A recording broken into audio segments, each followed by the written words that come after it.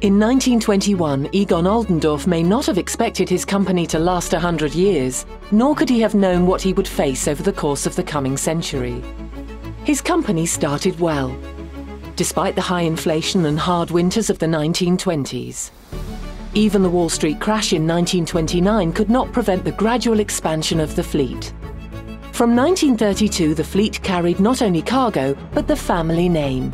The Gisela Oldendorff started a tradition that would last to the present day. On the 25th of August 1939, a coded message signalled the start of World War II hostilities and a homeward headlong rush for German ships overseas.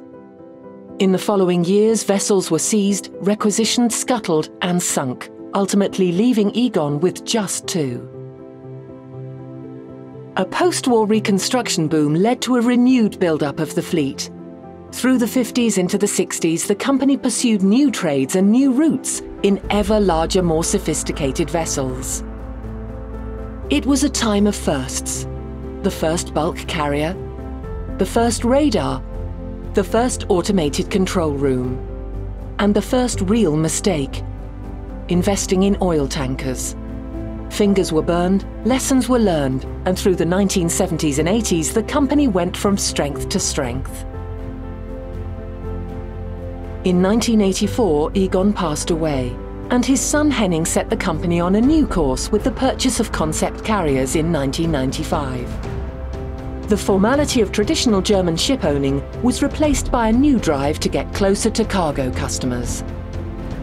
Peter Twiss was entrusted with the task and quickly began recruiting. He looked for people who wanted freedom to act, who didn't wait to be told what to do, who seized opportunities to drive the company forward. Into the new millennium, the company invested in new ventures such as transshipment and eco-vessels, always looking to make the right move at the right time. So here we are in 2021, a highly successful owner and an operator. Over 700 owned and chartered vessels carrying 335 million tons a year. But it's more than that. It's a group of like-minded people. It's an attitude, a way of working. It's the Oldendorff way. It's a 100-year-old success story, built on the vision and passion of 2 men, father and son, Egon and Henning, and the dedication of a wider employee family of thousands. Oldendorff Carriers, celebrating 100 years of one-stop shipping.